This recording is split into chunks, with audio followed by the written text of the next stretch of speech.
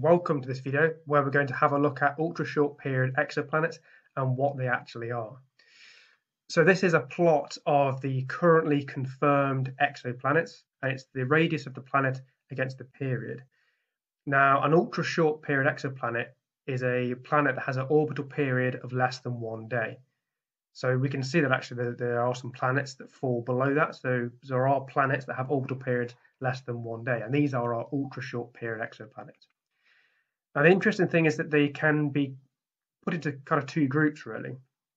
So the top one that I've circled with a blue circle, these are basically your hot gas giants. So these are large planets. They've got very large radiuses. So you're talking kind of Jupiter sort of size, Neptune size, and they have orbital period of less than 1 day. So they're hot because they're close to their star and they're very large.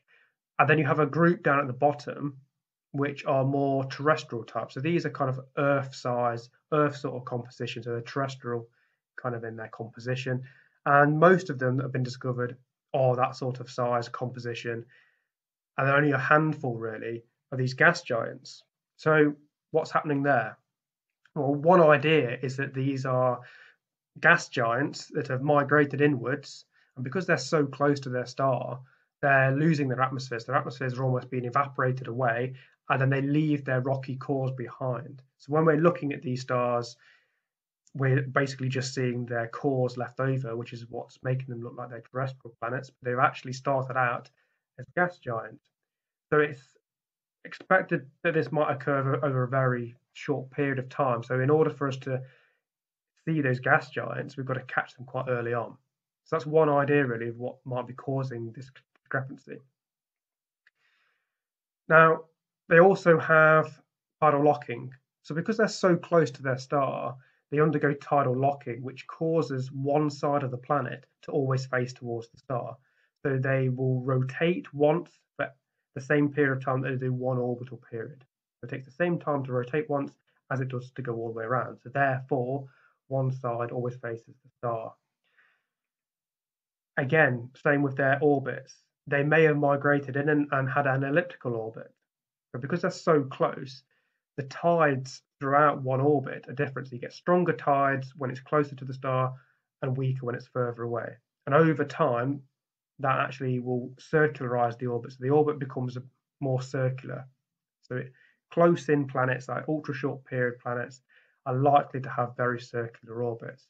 Now that circularization is going to cause a heating of the planet as well, because as the tides are different throughout one orbit, the planet gets stretched and deformed, and you then get a tidal heating from that as well. So the orbital energy is lost to heat within the actual planet.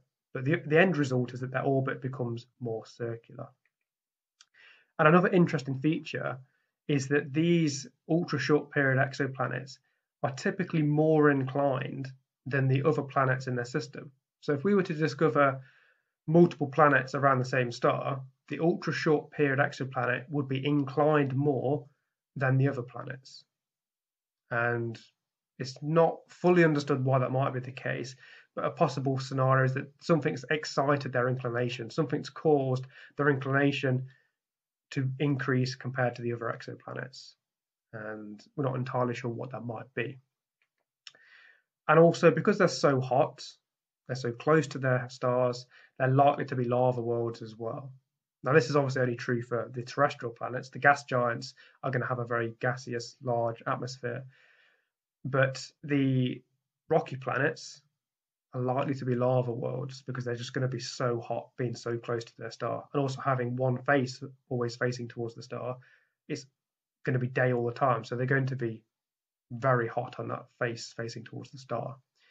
So thank you for watching, and if you enjoy, you can check out some of the other videos.